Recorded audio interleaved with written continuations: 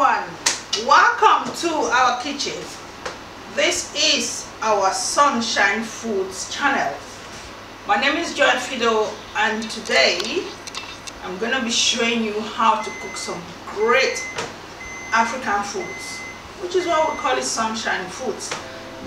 Exciting times, so welcome on board. Okay, so what we're cooking today, we're going to be cooking what we call stew. We Nigerians in particular will call it stew, but typically to anybody who's not used to it, we can call it the red sauce. Why? Because I know my children, they tend to not understand the way we name our foods back home in Nigeria. So if you say to them sauce, they're excited. So today we're going to be cooking the red sauce, or stew as we call it, with white Basmati rice. Basmati underlined because that's the rice we're going to be cooking with today's stew. Okay, so what's going to be in this stew? Now when it comes to stew, there's so many things you can use in making stew. You can make fish stew, you can make chicken stew, you can make beef stew. Today we're going to be making oxtail stew. Oxtail, and we call it shaki, but typically it's called tripe. So that's all you're going to be seeing in our stew today. Okay, so the ingredients we need, we're looking at the stew first before we get to the basmati rice. Ingredients, main thing is the tomatoes. Plum tomatoes. You can also use the chopped tomatoes, it doesn't matter, but because we're going to blend it. So whichever tomatoes, you can use fresh tomatoes as well. We tend to use that a lot in Nigeria. This is a bit difficult to find most times back home. So fresh tomatoes will be ideal. Then onions. Now I read somewhere there's so many types of onions, so any onion is fine. Salt, spices or herbs. We're going to be throwing, we just throw one bay leaf into it or two. Then of course Maggi for taste and seasoning. And the next big ingredient will be the meat. Oh, garlic. I haven't shown you garlic, so garlic you will need. Normally they come like that. And that's it for ingredients. There's no, oh, hold on, we need oil. So we need oil. Again, different types of oil. It could be, this particular one is a sunflower oil. It could be groundnut oil, olive oil. There's so many types of oil you can cook with. So you prepare your garlic. Normally I just cut the skin off, get it ready. You could add it into your blending, which we're going to do, or you can color it on its own. But I'm going to add it to the blending.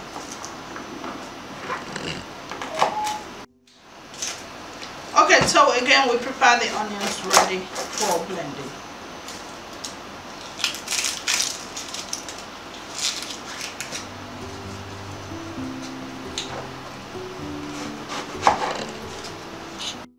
Okay, so I've just cleaned the onions, remove the dry part, and then you just cut it. Now what I'm going to do, I'll put just a little bit into the sauce itself. So I'm not going to take a lot of that, just a little bit. And then the rest are the ones I'm going to blend. So when you're blending, you don't need them cut into small pieces. And I chose the ring design. This is just about designing. This part doesn't mean anything. You can chop them into fine pieces, or you can create rings. Doesn't really matter. Okay, so this is how Maggi comes, and it's for seasoning. So you just unwrap it and get it ready for your food.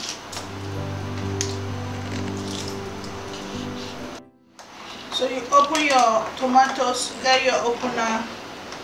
There's so many types of openers. Just use the one that works for you.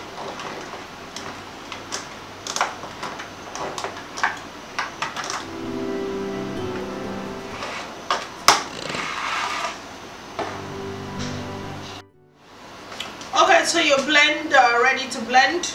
All the onions goes in. the one you want to use.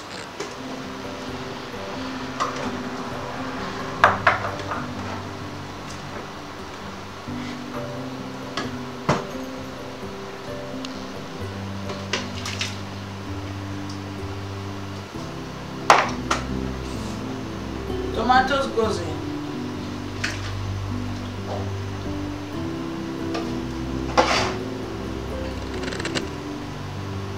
We drop some Maggi in it, so we're gonna use just 2 Maggi to add in the tomato for blending.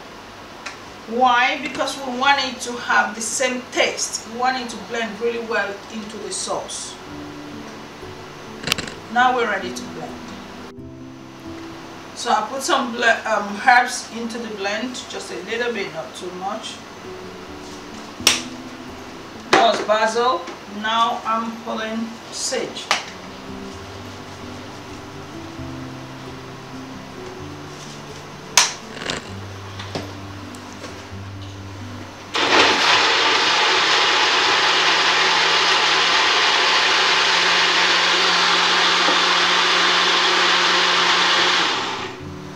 Okay, so Scotch bonnet, remember to add that to your blend. Generally, people try to add different things, so it's up to you what you want your sauce to taste like. There's the red pepper, the regular. This is the really hot pepper, but you can put the sweet peppers, which are so many different types. So I'm adding 2 Scotch bonnet to give it a bit of heat.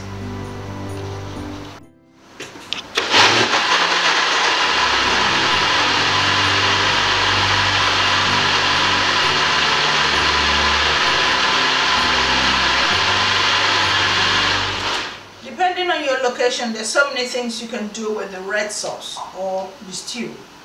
If you are here in the UK, in America, or in Europe, in the West, we have the tin tomatoes. Remember we talked about it. Today we're actually filming in France, and so one of the shops is Carrefour. So just look out for the fresh tomato image. That tells you this is plum tomatoes. Now if you're in Nigeria, most countries in Africa, pure fresh tomatoes, fresh, they're all there, ready to be used. And then the sweet peppers. Now peppers come in so many types.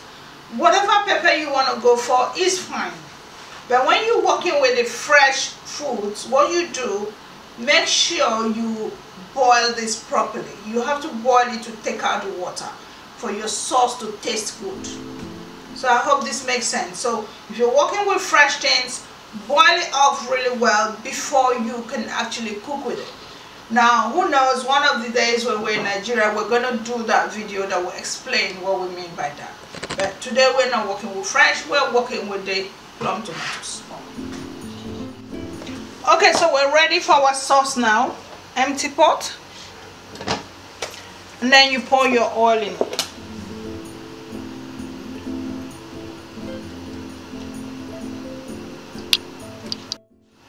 So that's about the amount of oil I'm using.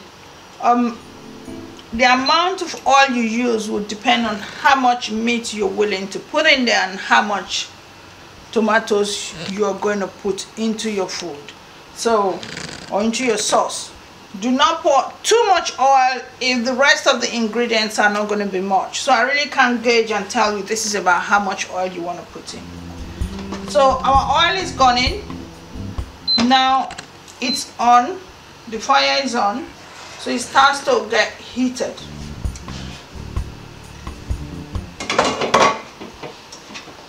While it's getting heated, this is our protein or meat. One of our videos we did, we had lots of comments about vegetarian food and people who don't like meat and all that.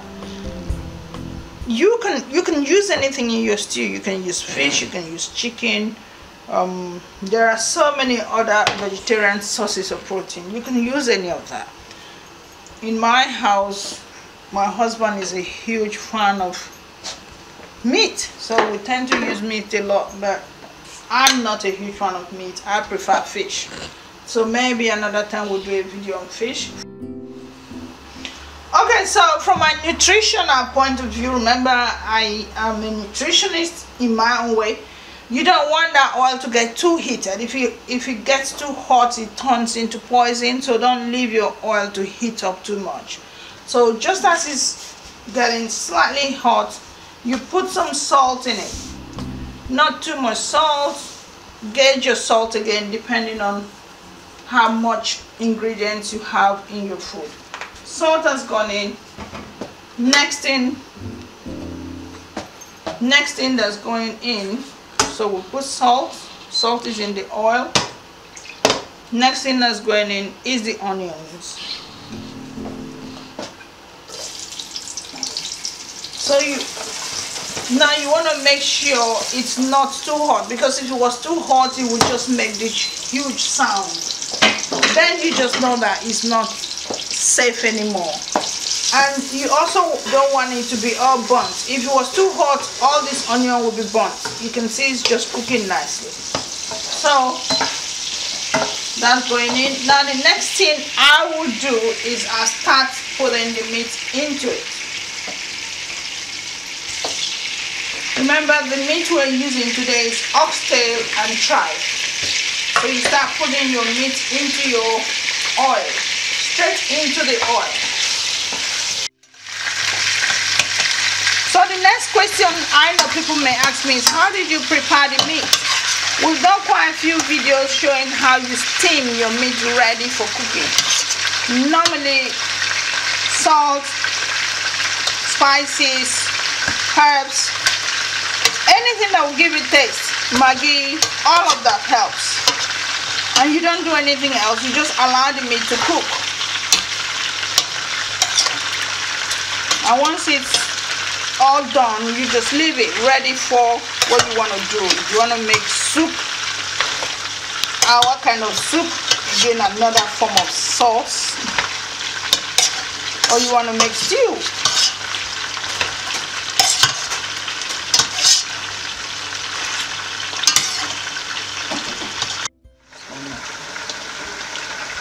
Okay, so all the meat has gone in. Now, probably you're thinking, why the meat first?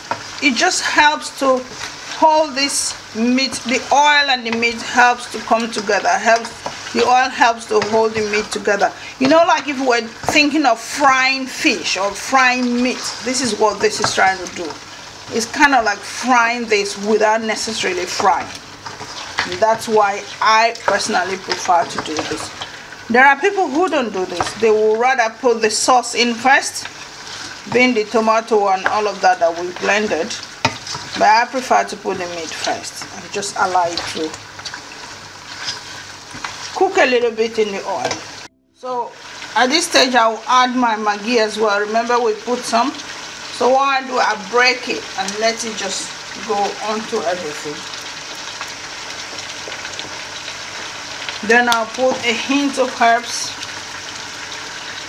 not too much. Whatever herbs you're working with, just put a hint of them. Again, you stir.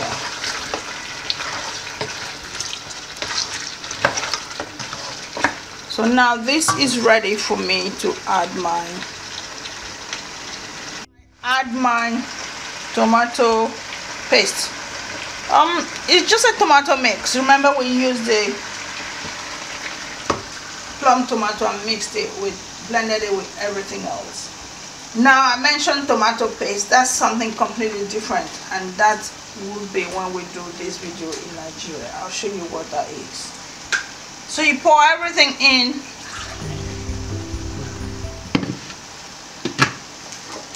And now you just stir it.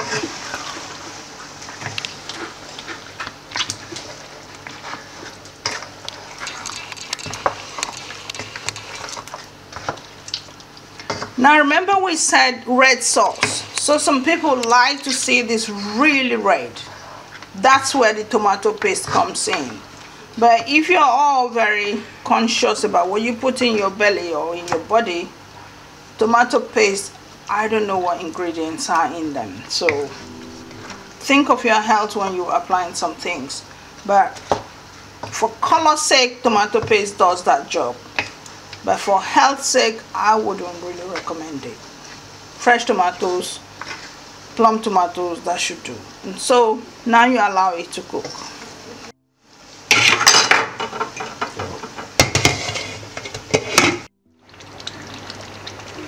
Okay, so what you do, remember we covered it and we stirred everything into place. So now give it about 5 minutes to really cook. And you just open it and you check. On the whole, because you steamed your meat and it's already cooked, all you're trying to do here is to allow the sauce to blend into the meat. So do not apply too much heat at this stage. Let it just slowly cook into the meat. About 10 minutes, check again. Okay, remember bay leaves mostly just for taste or scent. That's what we use bay leaf for. So I'm going to just drop a few drops of it, like 3 of it, and I'll just stir it in. Now you can see how this is really cooking. Remember your heat is low, not too high, such that it allows the sauce to blend into the meat and give it that beautiful, gorgeous taste that we want to experience. Our sauce. Now look at that. Can you see the little clumps of oil in different corners?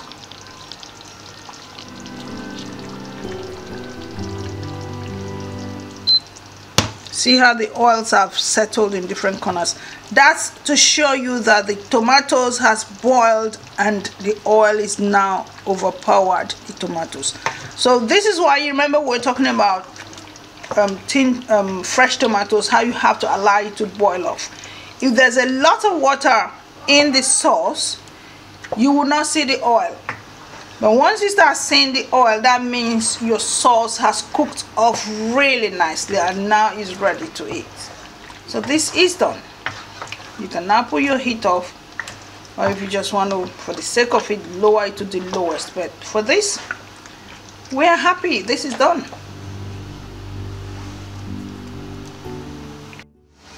Okay, so I got a little spoon when I want to taste for everything.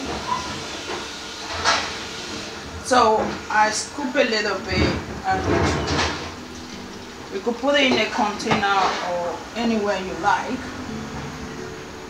And I'm going to take it and I'll put it, taste it. Everything is just perfect. Fantastic. So again, different ways you can taste for salt or taste for anything. Some people could go with the main spoon, put it in their hand and taste. That's another way, because then you're not inserting when you put in your mouth back into the pot. So our sauce is ready. Okay, so we got our empty pot and we want to start cooking our basmati rice. So that's gone in. Remember our bag of rice, you just pour some in. Now, think about how many people are going to eat this.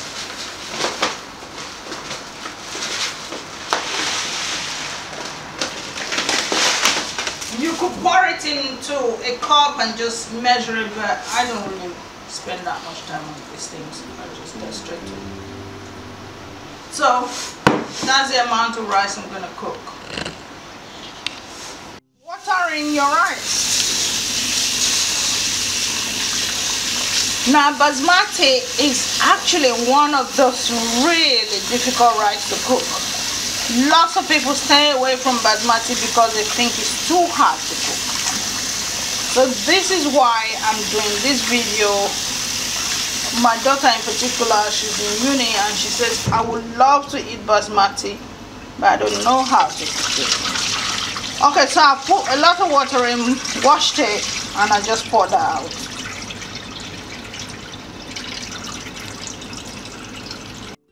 So that's my rice just washed. You can wash it twice if you want to, but not necessary. There's really no need for it. So once it's washed, next stage I'm going to add water ready for cooking.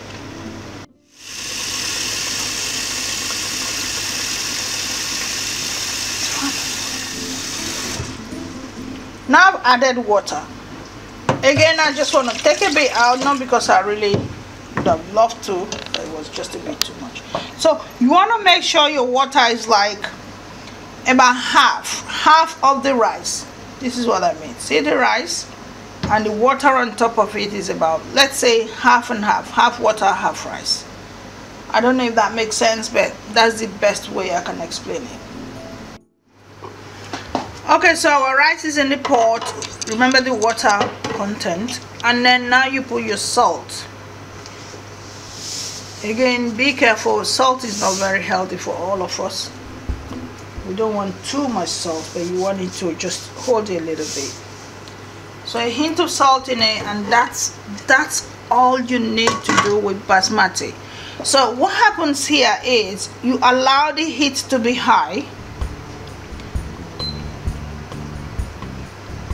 So you make the heat high at the starting point. So it's going to cook, and I'll show you when we change direction on this. That's all you need now for basmati. Put water in, put it on fire, high heat, leave it for now.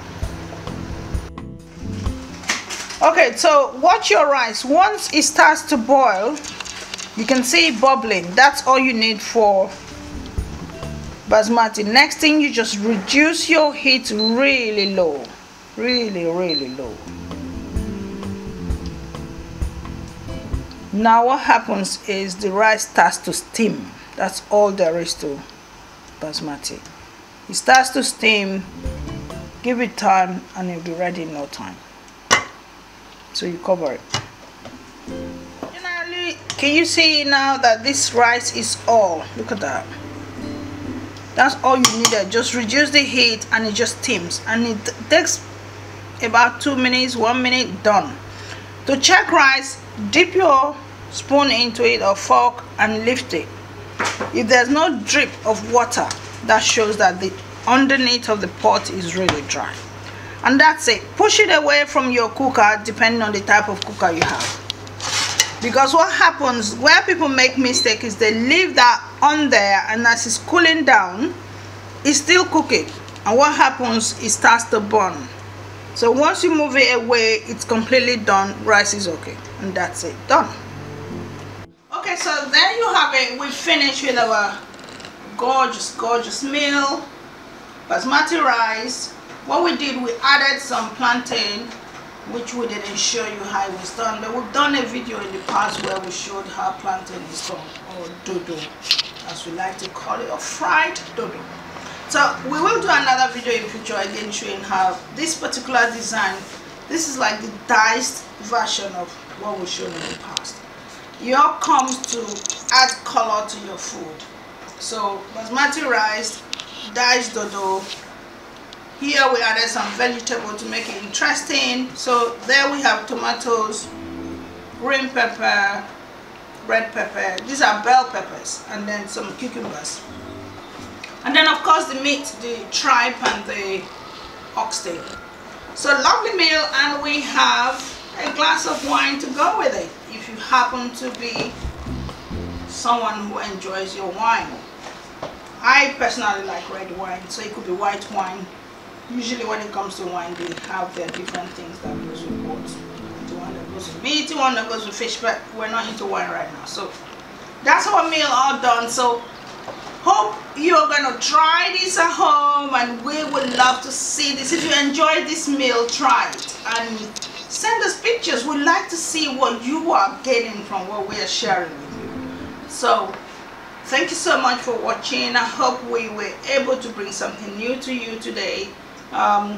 We look forward to seeing you in the next video, which will be very soon. But remember to like us, remember to share our video with your friends, remember to give us a thumbs up and subscribe, because so many more things are coming your way. Thank you so much, and God bless you.